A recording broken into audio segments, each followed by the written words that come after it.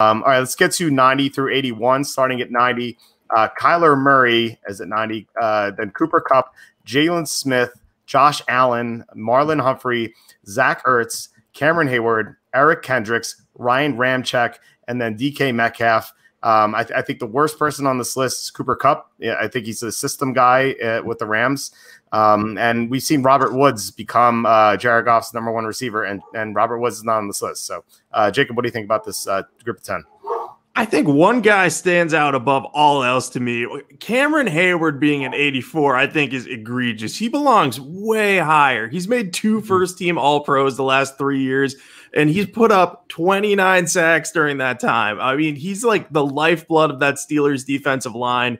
The Steelers almost made the playoffs this year because of how good their defense is, and I know a lot of people were focused on Minkah Fitzpatrick, rightfully so. He had a massive impact there.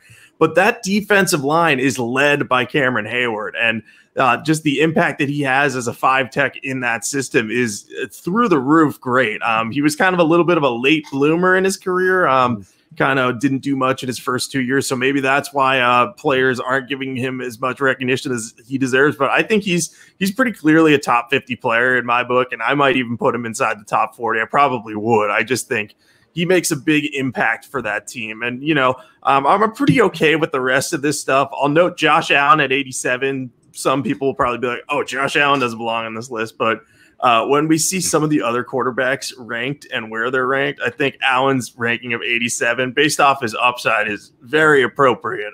But when we get into the 50s, kind of deteriorates at the quarterback position. It's funny. Both of you guys mentioned the 2 guys I was going to stick out to me. One, and I think maybe to me, Josh Allen should not be on a top 100 list. I think the upside's there. I mean, he's got the rocket arm. He's athletic, maybe. But I think there are several quarterbacks that are not on this list that I would take above Josh Allen today. There's one at the top of that list that I am particularly perturbed by. I don't think anyone will be shocked, but we can get to that later. I actually think Cooper Kupp should be higher on this list. Well, I was a little surprised. I maybe not much higher, but I don't think I think where he's at is, you know, I think in that probably 70 to 80 range is probably where I would have him. So maybe in the 80s is not terrible. I actually think he's slightly better than I like him better than Robert Woods. Robert Woods is good at a few things. I like Cooper Kupp's style of play. I like he's the heady type player. He's the kind of guy I like. He kind of reminds me, he's kind of a Patriot type player. He's that kind of guy. So I tend to like those guys. Maybe he doesn't have the athleticism, but I guess I'm a little surprised that you would put Woods ahead of Cooper Kupp. Yeah, I mean, Woods is, like I said, he's become Jared Goff's favorite receiver, and I think Cooper Kupp is basically like a system player with the Rams. Like, I don't know if he would do that well outside of certain teams. You know, like I agree that like he's a great guy to have on a team to like root for, and you know he's fun to watch and fun to have on your fantasy team. But I don't think he's good enough to be in the top 100. I just don't. And the fact that Robert Woods is in here is, I think, a little egregious. And Kenny, I believe that the quarterback that you're referring to is Nicky Franchise. Exactly. Yeah, he's for those of you who are watching on YouTube, he's above my shoulder here. Exactly. Of course, Nicky Foles, every top 20 should be in the top 20 every year into perpetuity. Absolutely. All right, 80 through 71, starting at 80, Myles Garrett, then Calais Campbell, Tyron Smith, Keenan Allen, Marshon Lattimore, Earl Thomas, Ronnie Staley, Fletcher Cox, Josh Jacobs, and then Jurrell Casey. No, I don't think anything's too wrong here. Myles Garrett is so talented, though. I feel like he should be a lot higher. Everyone else, though, I think is okay. Maybe Ronnie Staley should be a bit higher.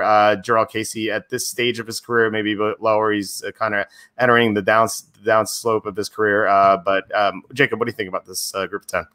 Yeah, I think Garrett's at 80 because a lot of people probably penalized him for what happened when he swung his helmet at Mason Rudolph last year. I think they were like, oh, I shouldn't vote for this guy too high, which I can understand.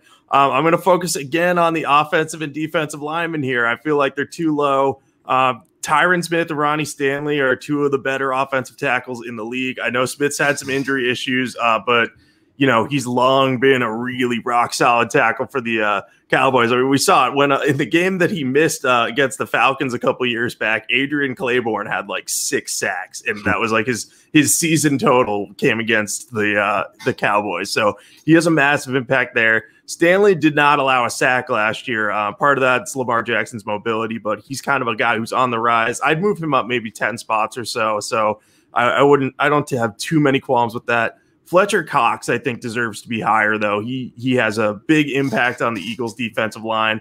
I'm sure, Kenny, you'll probably have some thoughts on Fletcher Cox. So I'll defer to you on that because I'm anticipating you also think he should be higher. I agree. In my mind, he's the second best interior defensive lineman in the NFL. If Aaron Donald's going to be in the top 5, Fletcher Cox is not Aaron Donald. I give you that, but he's not that far behind him. He's not 72 spots behind him. I think that's absurd. So in my mind, he's easily a top 30 player, top 35. The 2 other guys in this section here that I think need to be higher. Josh Jacobs. I know he just played 1 year, but I've been rewatching the 2019 season. I don't think I realized how good he was. I've actually moved him up in my fantasy rankings quite a bit. I think I've underrated Josh Jacobs. He does everything really well. And he's really quick in space, in tight space. He's a much better running back than I think people realize. He should be higher on this list for sure. Keenan Allen, in my opinion, is just grossly underrated every year. This guy's the best he's the best pure route runner in the NFL. By a significant margin, I think. He's better than several receivers that are on this list. He should be significantly higher. To me, he's top 50, top 40, maybe. I mean, I think he's that good. So I definitely agree with you on Cox, but the one that's most egregious here to me is Keenan Allen. Yeah, Keenan Allen definitely underrated. It's so weird to see Jurrell Casey listed ahead of Fletcher Cox. If the Broncos offered Jurrell Casey to the Eagles for Fletcher Cox, who would say no to that trade? Like the Eagles in a heartbeat, they'd be like, "Can we get a first round pick too?" I don't understand that at all. Like Jurrell Casey used to be a great player for sure. He's not the same as he once was, and yeah, I agree. Fletcher Cox is definitely someone who should be a lot higher.